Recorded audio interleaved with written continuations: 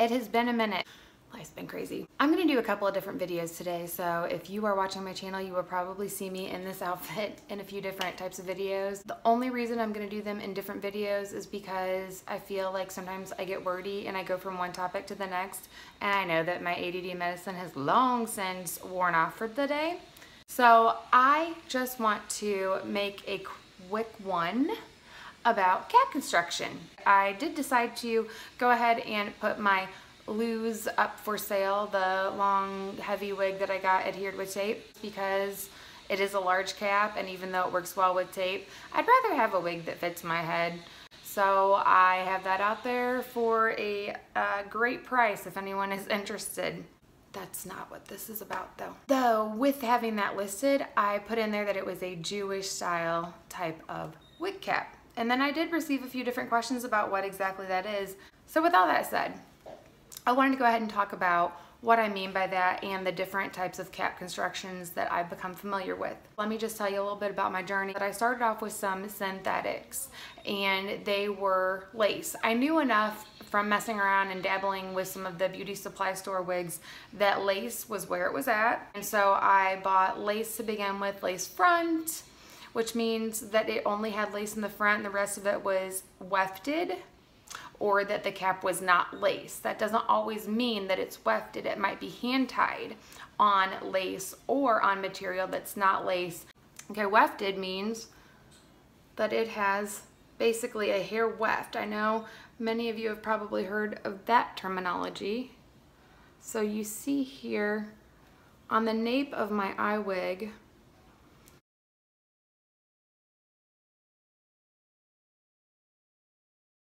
basically wefted means the hair is on a weft.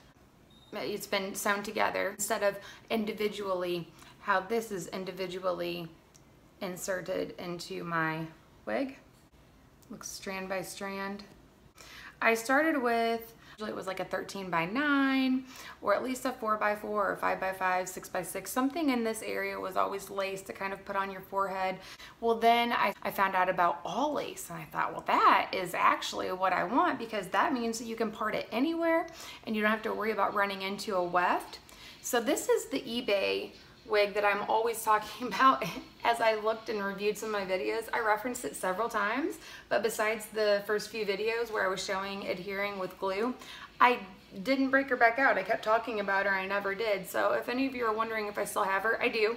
She's right here, alive and well. And I still do love the color. I love, love, love the color. In fact, it's probably my favorite color wig-wise. Maybe because I did it and I'm proud of it, I don't know. But this is an all lace wig. So let me just turn this inside out and show you what I mean by that. So you can part anywhere. And instead of seeing any of that wefting that you could see at the nape of this one or any other one that has wefts. So instead of running into something like this, where it has the sewn, I should say, wefts, it's all hand tied, just like a frontal, if you've heard of that term. Frontal usually means the front of a wig, and usually those are lace because you can adhere them to your skin and make it look like the hair is literally growing right out of your skin. I loved these. These were my go-to even after synthetics when I started first getting into human hair. Obviously, that's why I have this one. And then I also purchased one, which I'm sorry, she's in terrible shape because she needs washed and everything. But this is that I purchased secondhand from another person. Haven't really done anything too much outside of I trimmed the front because it was way too long. That's a story for another video. But this is also another all lace wig, so you can see the difference. Sorry, don't look at the grossness. I need to take that off. I was doing something with it. Usually those stains are probably where someone's tried to bleach it. I really liked the all lace, and I thought that that was my go-to for the longest time a few months ago, until I discovered these Jewish style wigs. Now, not all of these wigs I'm getting ready to show you are Jewish style. In fact, my eye wig wasn't even touted as that, but typically what the vendors and suppliers I've found are referring to as Jewish style wigs means that the cap is not lace. it's some type of covered material for religious reasons, and I won't even try and pretend that I'm knowledgeable on this, but I will just briefly say that my very minimal understanding of the Jewish style wigs is that they are to cover the hairline of a married woman, or some other variables and components might be involved in that, but basically covered. And they are typically known to have a silk-based material at the top.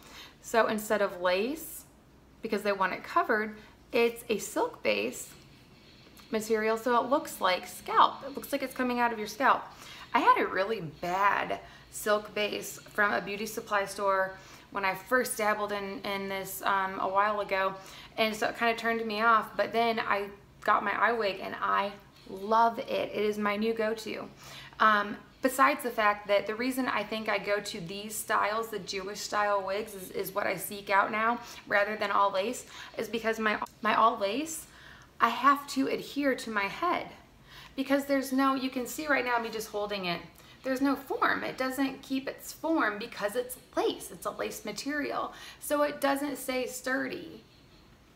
If I wanted to wear this, and I've got a wig on now, but I'll just show you, if I were going to throw it on top of one and wear it, it looks a little silly. I mean, I need to style it, but it wouldn't stay. Even with a wig grip, this girl would be flapping in the wind. I would have to always glue or tape this down if I wanted to wear it. Whereas my eye wig, when I put this on, because the cap is sturdy, it would keep its formation. I could literally just go and it wouldn't be flapping in the wind because it's sturdy, it's solid, it keeps its, even if I were to hold it at its nape, you would see right there, it keeps its form. It doesn't just go crazy. Now I do want to show you one other type of Jewish style wig, because although the eye wig could fit that category, it has a lace front added. Thank you. It has a lace front added. So let me show you another typical Jewish style wig with slip base.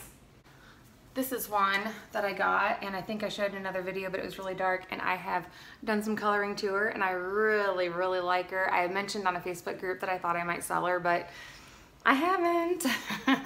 I still think I might add some more blonde to her, but I think she's really pretty. I love how the color has come out. And, but she is an example of, she's got the silk base, as you can see there, but there's no lace front. Okay, so I got this from somebody else, so that's why it doesn't look all pretty and new. But I need to fix that clip. But you can see right there, the hair in the front is not on lace, like that little inch that was on the eye wig, which at first I think in one of my videos I might have talked about how it was really small and I wasn't sure what I thought about that. But the more that I get into these style of wigs, I love it. Now for this one, you could wear, I've worn it before, and I know I'm putting it on top of a wig because I really don't want to take it off, but I've worn it before, and the way that the hair is tied to that front, it comes out and goes over my forehead, and so it's kind of like a Noriko. I know I've talked about Noriko before and how they don't have a lace front. In fact, it's not even lace at all. Noriko is similar to the Jewish style caps where they're all covered. There's no lace. It's all permatease where there's part, or it's just like this one where the way that it's sewn or crafted is that it comes out and it kind of creates a little bit of a shade on your forehead. And so you can't tell that it's not coming out of your forehead, and you don't have to adhere anything, any lace to you. So while I wasn't keen on this at first, and I thought for sure, like my Jewish wigs only, oh, and I haven't gotten that one yet, the new one wig that I got and I showed in a review, it doesn't have a lace front. And so I had purchased these wig grips. They're a wig grip and that has lace attached to it, and I've been wearing them together and I love it. I think it's awesome because I don't have to use tape with it. So just by the sheer fact of it being a wig grip, it keeps it in place. I have used tape with it recently just to kind of see the difference in what I'm gonna do, like an updo or something, and I really like how it keeps it there. But the way that the lace grips are manufactured, they're similar to the Jewish style where the hairs just kind of come out and form that, and even though it's lace, I haven't found it necessary to tape it down or glue it down. you get the best of all the worlds. I'm probably going all over the place, so just to kind of summarize here and bring it back to this conversation at hand before I switch gears, because I'm going to save my switching gears for another conversation, but cap construction. So in a nutshell, sorry, I got a phone call right at the end of that, and I was praying to Jesus that it did not cut off our conversation. It did, but so we were summarizing. I was just talking about how that's the reason that I prefer these quote unquote Jewish style wigs, and not all of these are Jewish style. So let me put that out there. That's just the easiest way that I have found to describe them to vendors and suppliers what I'm looking for. Because if I just say silk base, there are silk base wigs that come on top of an all lace or wefted type of cap. And the difference between that's not terrible. It's really not. It's not a bad thing. It's just not my preference. My preference is to get a wig that is a silk base. So I guess the key for me is that the cap construction. I don't want it to be lace, because when it's lace, it doesn't keep its form. And if I were to hold this one at the nape, you'll see what's gonna happen here. there it goes. It's all lace, so it's very delicate material. If you're into gluing it every day or taping every day, or if you just have a lace wig that maybe fits your head perfectly, and so it is kind of like a sturdy cap. I mean, it really is. There's different strokes for different folks, right? Not all the same. And I really hope that nobody watching my videos think that I'm trying to say one way is better than the other. I'm really not. I guess what I need to probably say a little bit better in my videos is that this is just my preference. These are all my opinions. I am not a wig specialist, and I certainly don't know everything that there is to know about wigs. I'm far from it. Just sharing what I've learned, because it does seem to be a lot of ladies are looking for a more low-key way to go with your wigs, a grab-and-go sort of option, where in my experiences, although the lace wigs are fantastic, breathable, it's all lace, so there's holes everywhere. The component that's important to me is that I can put it on my head and not have to put glue or tape on it. I can just grab and go if I need to and not have to wear a headband either. This is a fall that I got. I hate to keep calling them Jewish style wigs. It's not necessarily only a Jewish style wig, but a fall I've only seen referenced, you know, in the Jewish style types of companies and groups that I'm a part of. But they're basically just like a band. Find my craziness going on, but you can see that band. So they're meant to be worn with like a headband, or what I'm gonna do is I think I'm gonna make this into a ponytail wig. I'm gonna add some wefts, and we'll get into this in another video. But I'm gonna stop blabbering. It's probably already gonna be at least 10 minutes, maybe 15-minute conversation. Just, you know how I do. And all my videos saying, I hope this is helpful, and not that I wanna sound like a broken record. But that literally is why this video or this channel exists. I don't advertise it on my personal Facebook page, because although I wore extensions loud and proud for years and years and years, there's just this stigma with wigs, and I haven't really like put that out there. So I'm not a liar by any means, but I just don't publicize it. So this is not for popularity or to try and get a bunch of people who subscribe or anything like that. Really just because I get really wordy, obviously, no surprise there. So it's really hard sometimes to type out in the Facebook groups all this craziness is going on in my mind. So I just started making videos, and here's where we are.